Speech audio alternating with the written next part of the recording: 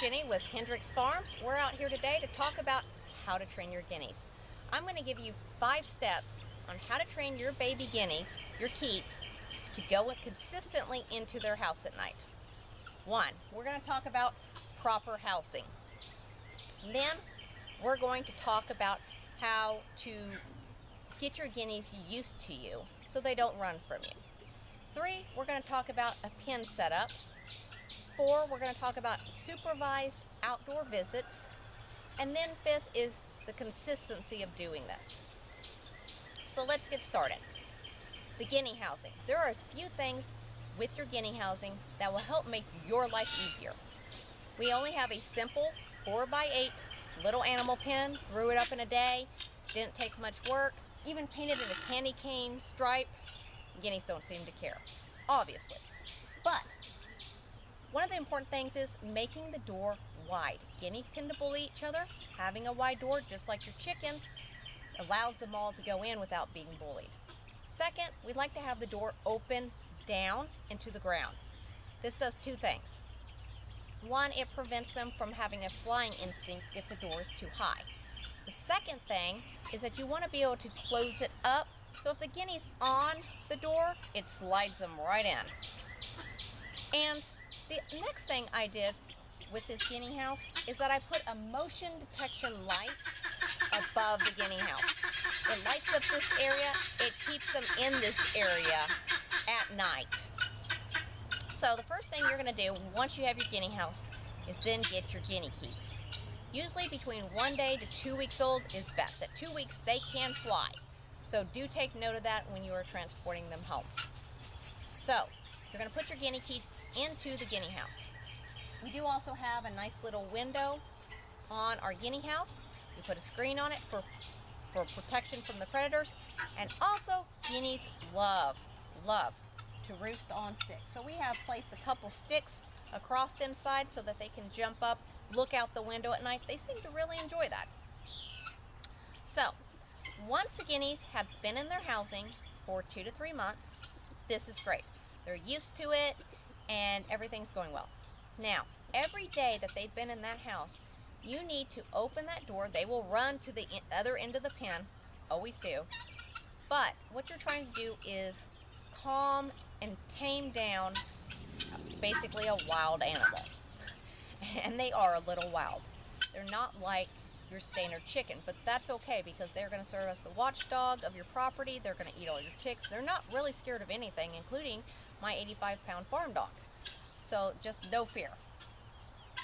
But when they were small, up until the point they were 2 to 3 months old, every day we would open that door, we'd clean one side of their pen, they'd run to the other, and then we'd usher them to the other side. We'd clean this side, we'd talk calmly to them, no sudden movements, staying calm with them.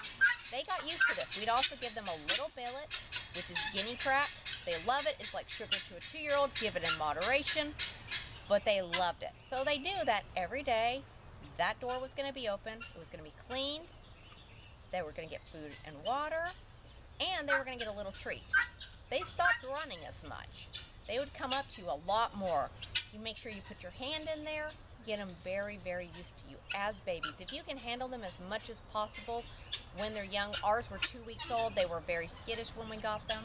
But as you can see now, they really just come up to you. They really have no fear.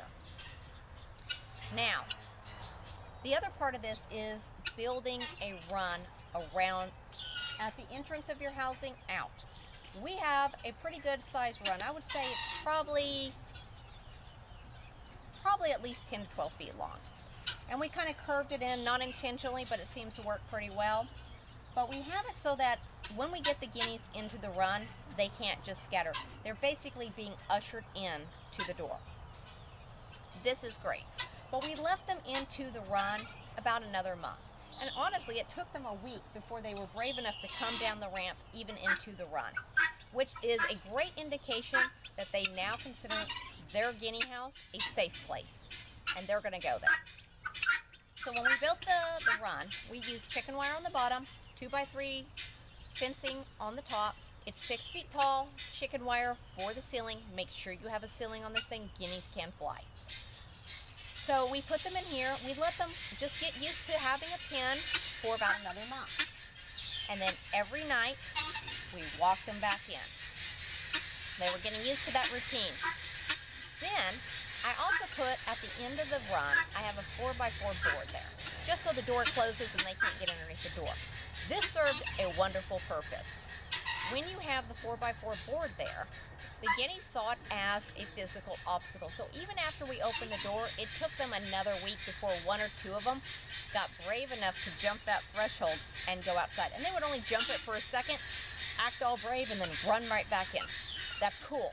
That's another good indication that your guineas are considering this a safe place. Also, it serves as a visual threshold for our farm dog to know that he's not allowed to go in that run, which also means the guineas have learned that once they cross that threshold, if the dog and the guineas are getting to a skirmish, dog isn't allowed to follow them, and they'll stand on the other side laughing at him. He doesn't like this, but rules are the rules. So, once we started opening the door, we sat and we watched them. We never just opened the door and then just walked away. We sat and we watched them. The first couple days, like I said, they finally got brave enough for one or two of them to jump. They run back in. They're laughing because they say that's not the way it happened. Yeah, it was.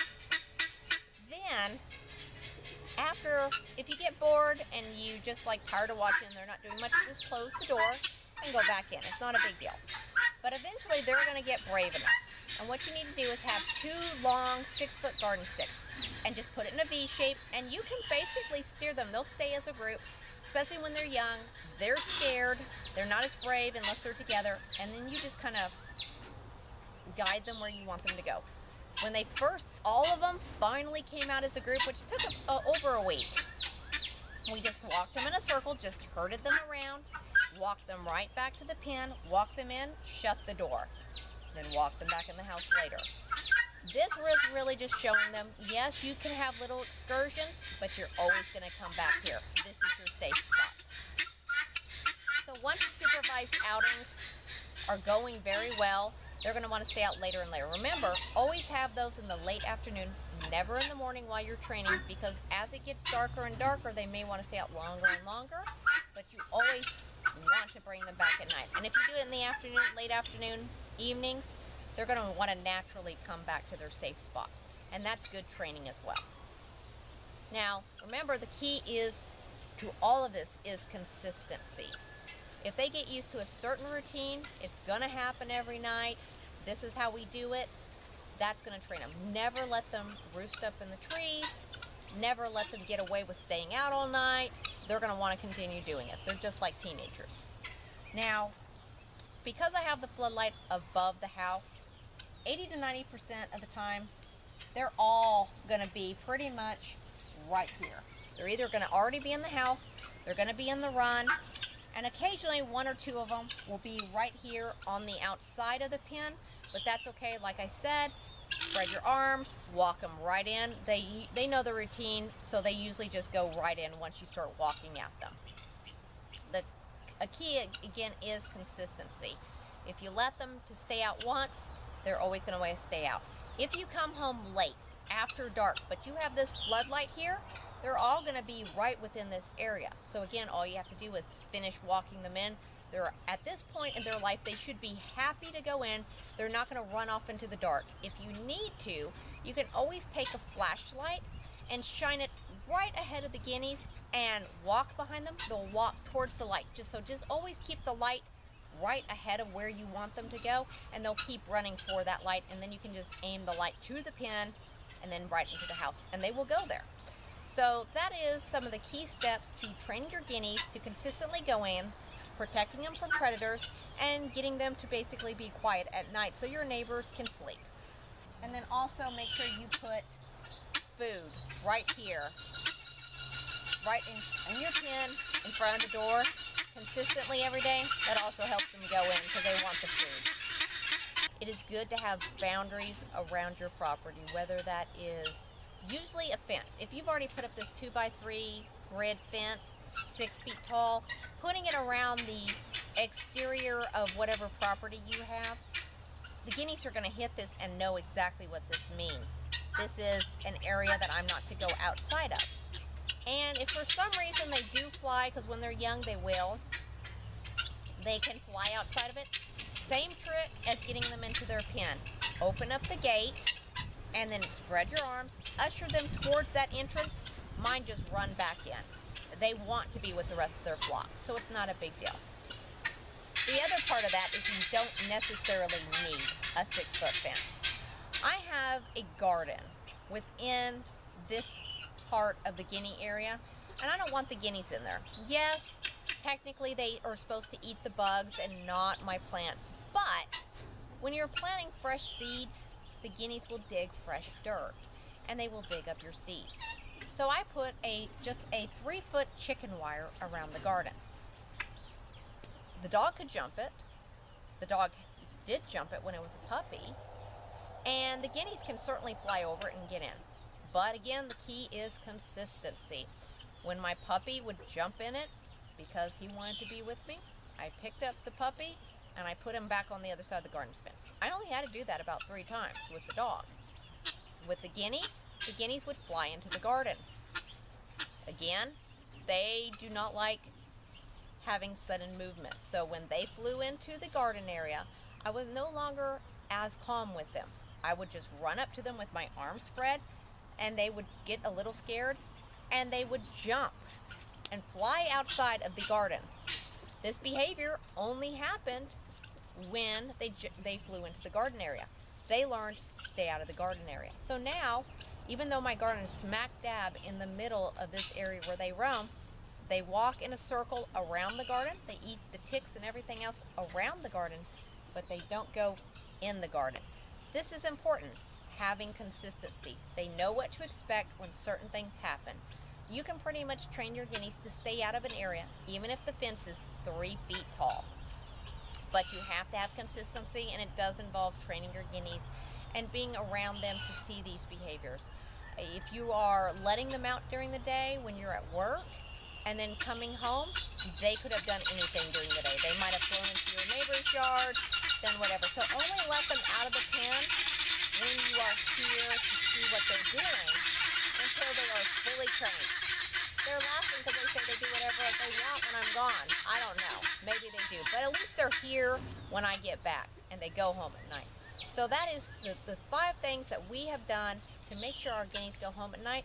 Wish you the best of luck. Leave me a note in the comments to let me know if this works for you.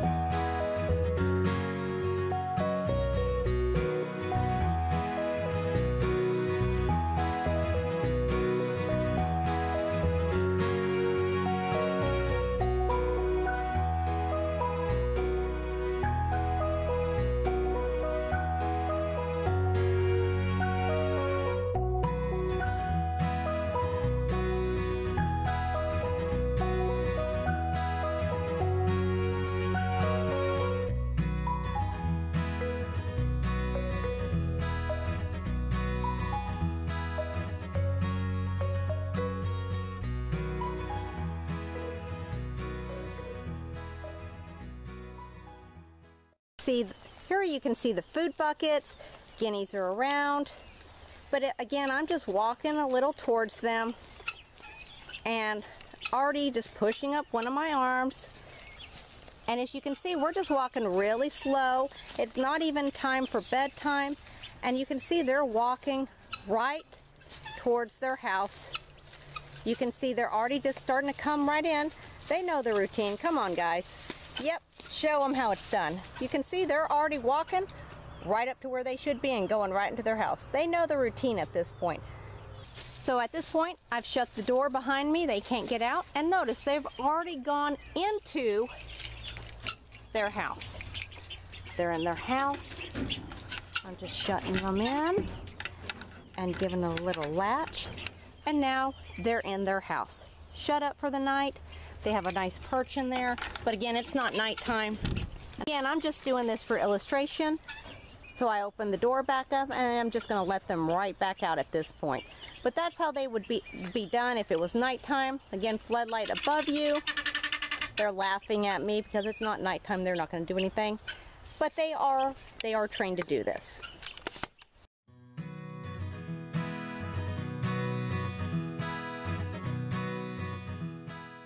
As you can see, we're approaching bedtime here.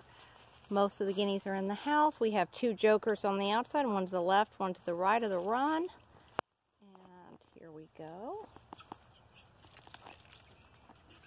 Most of you guys are already in. Go ahead, Guinea. So when they're stuck here like this and they're just kind of thinking about it, all you need to do is just slowly approach them and they will go right in. And there we go. We're going to latch this for a second. We're going to get the rest. These 2 jokers, we're approaching nighttime and we're just walking these guys in.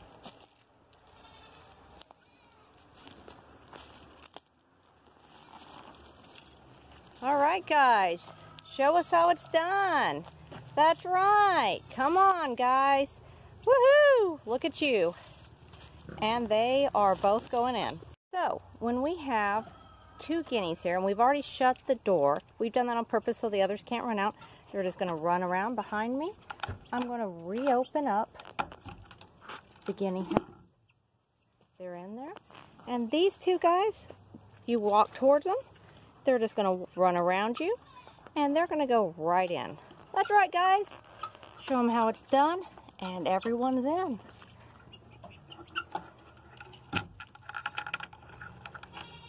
And we're done for the night.